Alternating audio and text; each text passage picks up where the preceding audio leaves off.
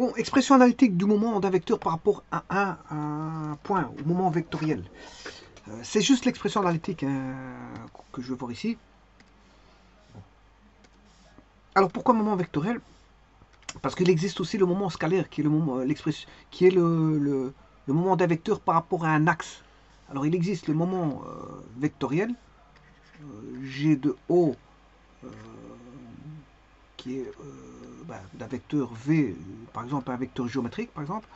Voilà, point d'application en A, c'est OA fois VA. Ça produit juste un produit vectoriel. Alors, pas confondre avec un moment scalaire, ça c'est un moment vectoriel, et le moment scalaire, c'est par rapport à un axe, donc delta d'un vecteur VA est égal à OA fois VA, produit scalaire, un vecteur unitaire. Voilà, donc ça, on a une droite D qui est un axe si elle porte un vecteur unitaire U. Alors le U n'est pas obligé d'être sur l'axe, il peut être ailleurs. Hein. Bon, c'est pas forcément un vecteur glissant. Voilà, elle donne la direction de l'axe delta. Et voilà son sens d'orientation, puisque le calcul va être algébrique pour le moment scalaire, et peut être positif, négatif, voire nul. Voilà, donc il peut y avoir de plus ou de moins suivant l'orientation de U. Alors n'oubliez pas que ici le O c'est un point de l'axe. Hein. Le O ici appartient à l'axe delta. Alors si vous calculez avec un autre point O', ben, ça ne changera rien. On aura toujours la même projection du vecteur G de O sur U. Voilà. Alors, mais de toute façon, c'est pas le moment scalaire que je veux voir ici, c'est le moment vectoriel. Bon, c'est juste le moment par rapport à un point O euh, d'un vecteur géométrique ici qui est VA. Alors, son expression analytique, comment peut-on l'avoir? Mais c'est juste voilà, en faisant le produit vectoriel. Alors, pour ça, je vais définir les coordonnées du point. Si j'écris G de O du vecteur VA qui est appliqué en A, qui est égal à OA fois VA. Et ça produit vectoriel. Il suffit de mettre I, J, K. Bien sûr, par la méthode de Sarus, il faut répéter. Alors, ici, on va mettre OA, les composants de OA.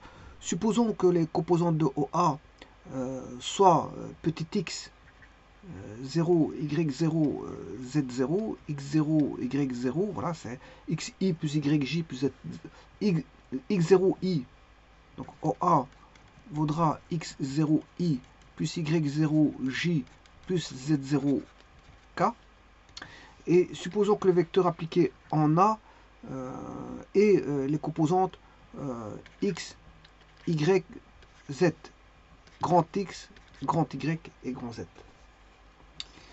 Là, il suffit d'appliquer le produit vectoriel.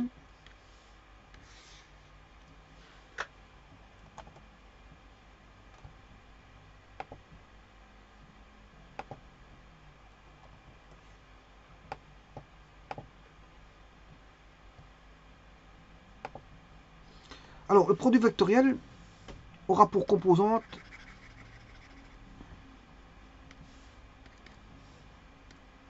G de O, aura aussi des composantes. Bon, je rappelle que ça, G de O est perpendiculaire au vecteur OA et B. Donc, c'est un, voilà, si on a un plan pi, OA fois B fois V, VA, c'est un vecteur qui est perpendiculaire au plan formé par OAVA, que je vais appeler G0 voilà, de VA, qui vaudra, bon, elle aura des composantes en X, MX, enfin MI, je m'excuse, elle aura des composantes MI plus NJ plus, je vais mettre LMN, M,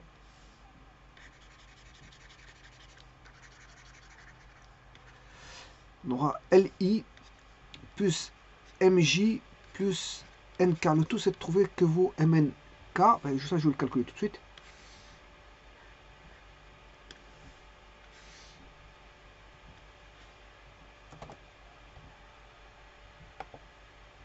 Alors ça c'est la méthode de Sarus. Voilà, je peux le faire par la méthode des mineurs cofacteurs. Alors, donc on aura en I, ici, donc en I on voit tout de suite que c'est Y0 Z moins Z0 grand Y. Voilà la composante I du vecteur G O de V de A, plus en J Z0 X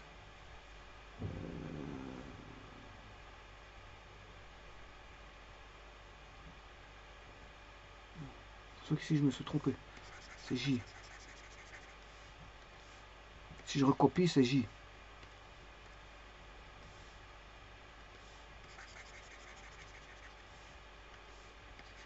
Je recopie les deux premières colonnes.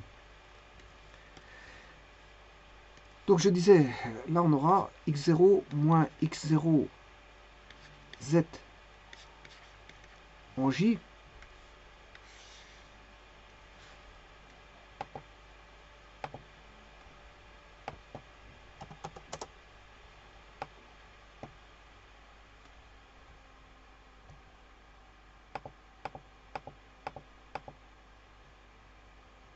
et on va rechercher en K la composante en K x0 y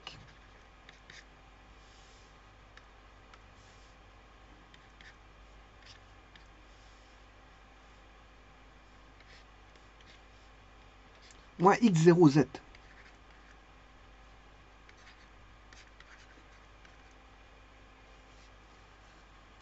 Et donc, je disais que le moment vectoriel aura pour composante LI plus MJ plus NK. Qu'est-ce qu'on peut dire?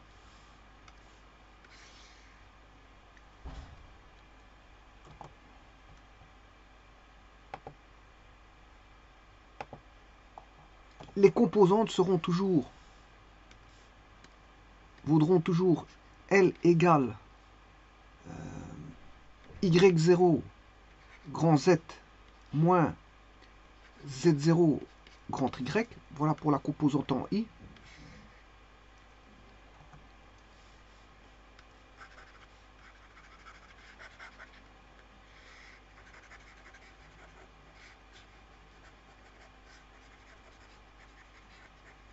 Pour la composante en J, le M vaudra toujours Z0 grand X moins X0 grand Z. Voilà les composantes en J. Et enfin, les composantes en K.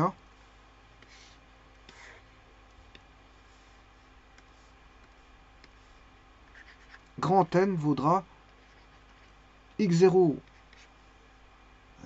grand Y moins Y0 grand Z. Et ça, ce sont les composantes, voilà, du moment.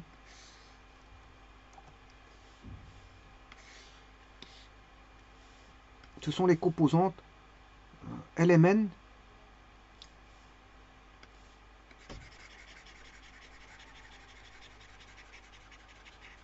que je pourrais écrire comme ceci.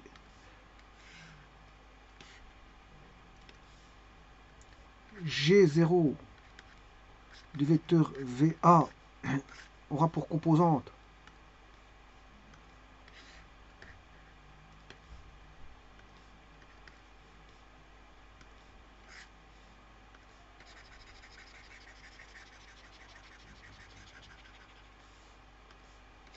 LMN, et ça, les composantes vaudront ceci. Voilà les composantes d'un vecteur moment par rapport à un point donné, calculé par rapport à un point donné. Bien sûr, ici, VA vectoriel. Donc, ça veut dire que c'est LI plus MJ plus NK qui vaut Y0 Z moins Z0 Y 0, et le M vaudra 0, Z0 X grand X moins X0 grand Z et le K x0, y moins y0, x.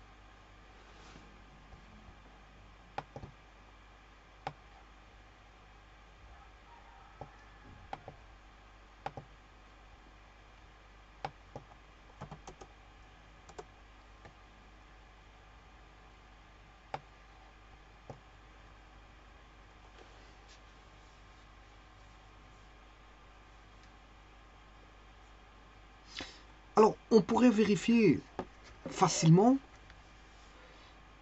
que, bien sûr, je vous ai dit que le vecteur V, ça c'est A, V de A, vecteur ici, je prends O ici, voilà, on aura OA.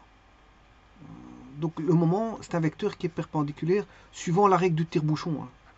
Suivant la règle du tire-bouchon ou du petit bonhomme d'Ampère. Voilà, on a un vecteur qui est perpendiculaire G0 au plan formé par les vecteurs OA. Ça c'est le point A. J'écris très mal, hein, j'écris très mal, donc ici, voilà, je vais mettre le point A ici. Voilà. Ici, on a le vecteur OA.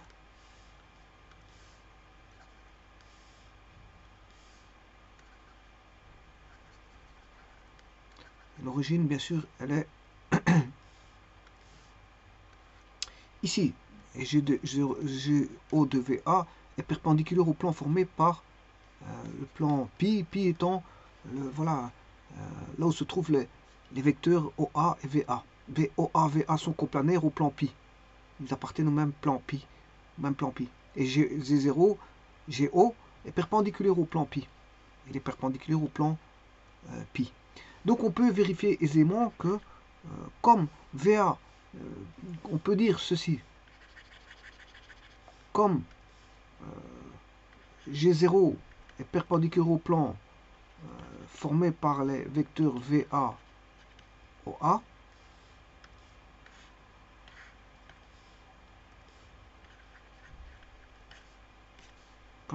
formé par les vecteurs VA,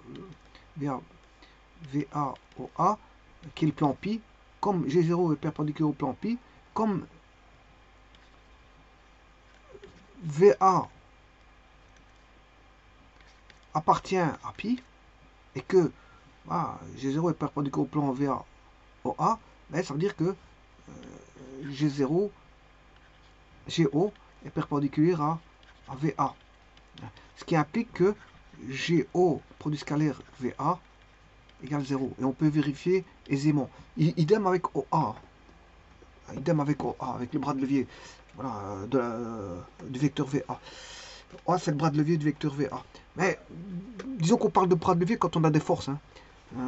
Quand VA est une force. Mais ici, c'est un vecteur géométrique. Donc, c'est plutôt un vecteur qui relie l'origine à l'origine d'un point à l'origine du point O, c'est par rapport à l'origine d'un repère. L'origine d'un repère, et A étant l'origine, le point d'application de voilà, du vecteur VA. Voilà, le point d'application, c'est aussi pour les forces. Ouais. On va partir de l'origine d'un repère qui est O à l'origine du vecteur VA. Voilà, et ça fait le vecteur OA. Parce que je ne parle pas de bras de levier quand on n'a pas de force, et je ne parle pas de point d'application quand on n'a pas de force. Voilà, voilà. Et VA est un vecteur géométrique ici, exprimé en mètres. OA est aussi en mètres. Voilà, tout est géométrique ici. Et donc on vérifie aisément que le moment par rapport à O par le vecteur VA fait 0. Et je peux le faire. Je vais le faire tout de suite.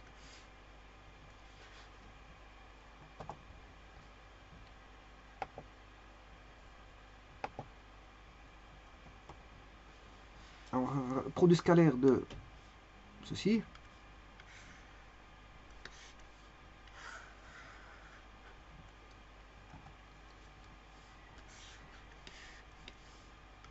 Fois le vecteur. Alors ça, c'est la composante en I. J et K. Je multiplie par le vecteur VA, produit carrément par le vecteur VA. VA, c'est grand X, grand Y, grand Z. Grand X, grand Y, grand Z. Donc là, je fais le moment par rapport au vecteur VA. Je m'excuse. Par rapport au vecteur VA. Voilà. Alors, qu'est-ce que ça donne, ça? Alors, pour un produit scalaire, il faut multiplier les I avec les I.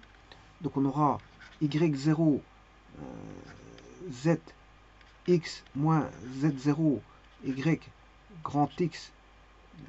Alors, je multiplie les J avec les J.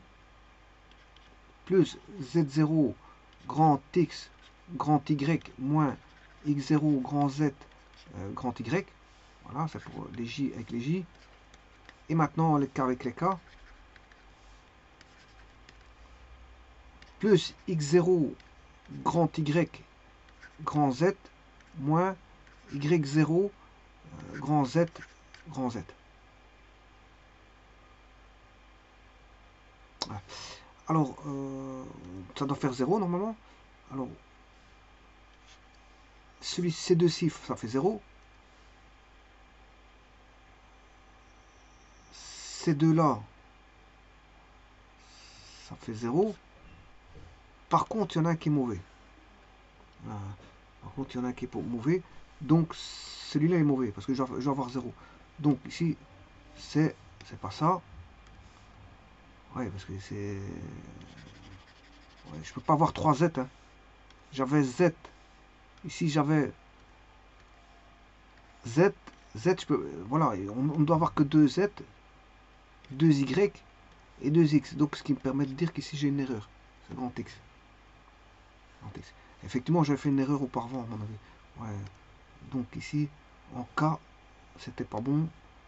En K, voilà, c'est Y, X0, Y. Et le K, voilà, c'est Y0X. Ah ouais, voilà. L'erreur est là, c'est Y0X. Moins Y0X.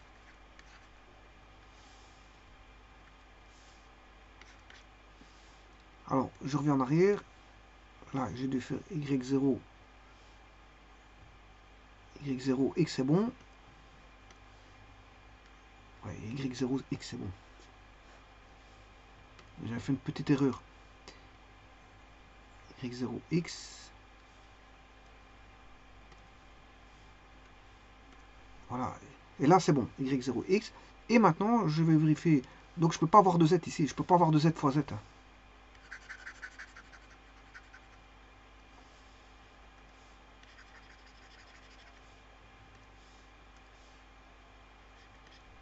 Ah. Et c'est X fois Z. Et là, on a bien Y0ZX moins Y0ZX. Ça fait bien 0. Et donc, on a bien... voilà. Donc, les composantes, c'est ceci. Donc, les composantes vaudront... Non, c'est pas ça, c'est sûrement pas ça. Ça, c'était l'erreur.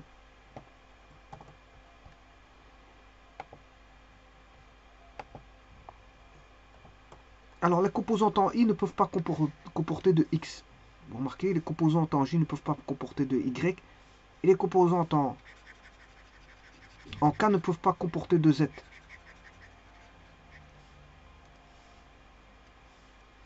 Alors, ici, ce sera Z, Y, X, Z et Y.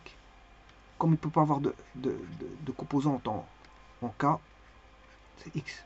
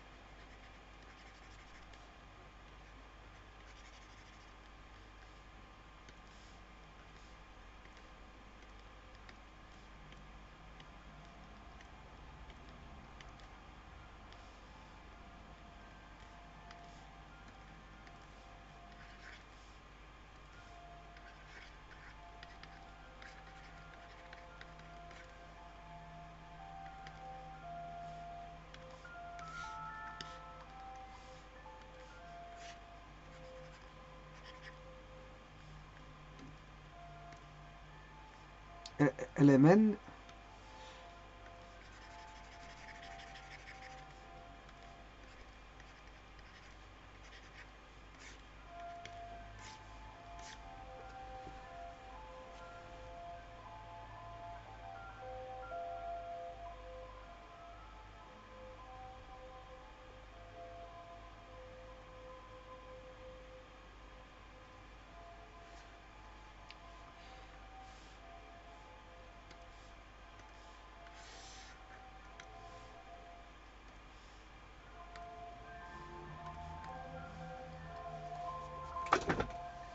Donc, comme je vous ai dit, la composante en I ne peut pas avoir de ni de x0, ni de x. La composante en J ne peut avoir ni de composante en y0, ni en y.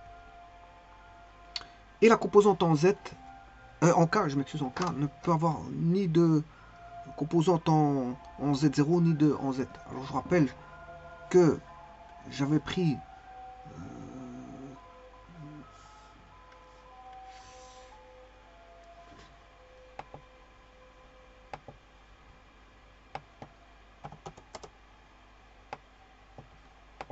le vecteur OA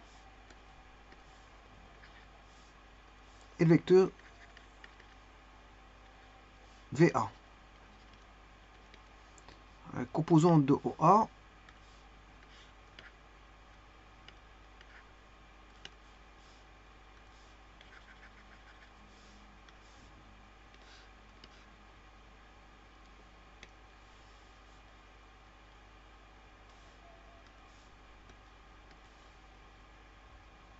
Alors, je rappelle que A, c'est un point de coordonnée. Et donc, je peux en faire le vecteur OA. Comme il est à l'origine, un vecteur qui est lié à l'origine, ben, ses coordonnées sont ses composantes. Ces coordonnées sont ses composantes. Donc ça, c'est les coordonnées, mais les composantes seront x0i plus y0j plus z0k. Voilà, parce que les composantes sont égales aux coordonnées quand le vecteur débute à l'origine. Alors pour ce qui est de VA, ben, c'est grand X, grand Y, grand Z. Et donc, qu'est-ce qu'on fait comme ceci? On fait x0 z moins z0 y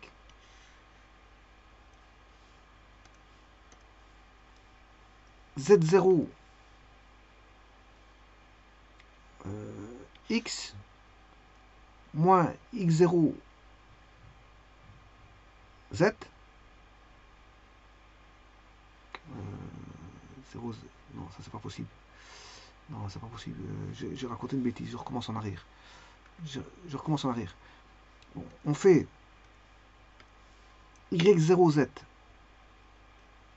y0z. Voilà. y0z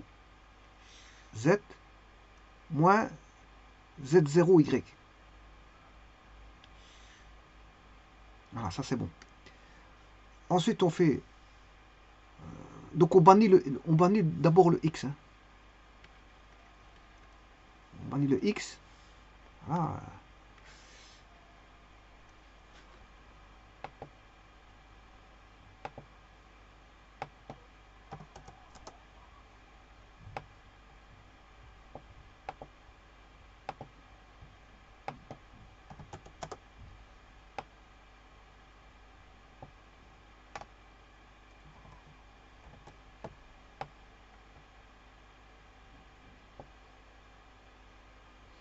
Ensuite,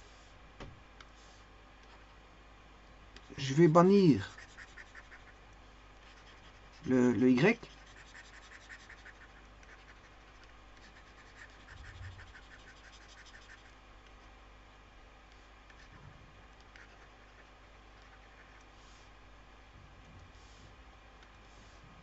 Donc je vais faire z0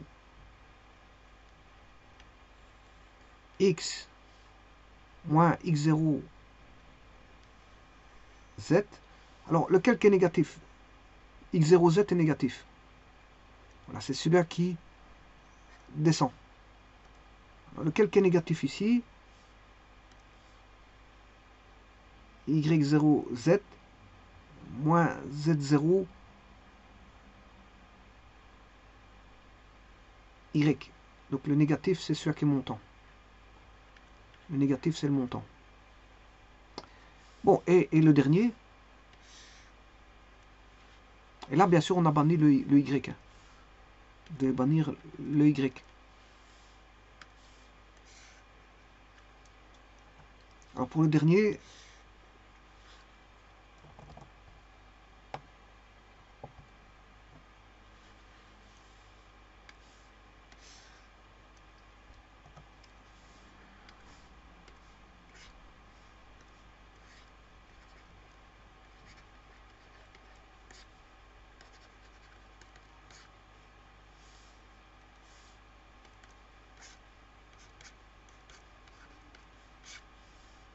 on bannit le Z0 et on fait X0 fois le Y qui est positif moins Y0 X est négatif, il est là. Donc c'est en montant. Donc il y en a deux qui sont négatifs en montant. C'est quand on calcule, quand on bannit le X, en montant il sera négatif, et quand on bannit le Z, voilà, quand on bannit le Z, ben, en montant il sera négatif. Donc il faut retenir qu'il y en a deux qui seront négatifs, c'est X et Z. Le plus facile à retenir, c'est le seul montant. Le seul montant, c'est celui où on bannit l'Y. Le négatif sera en montant pour celui qu'on bannit l'Y. Vous retenez ça, c'est plus facile. C'est celui-là du milieu. Voilà, celui-là qui est au milieu, le négatif sera en descendant. C'est tout. Je vous remercie.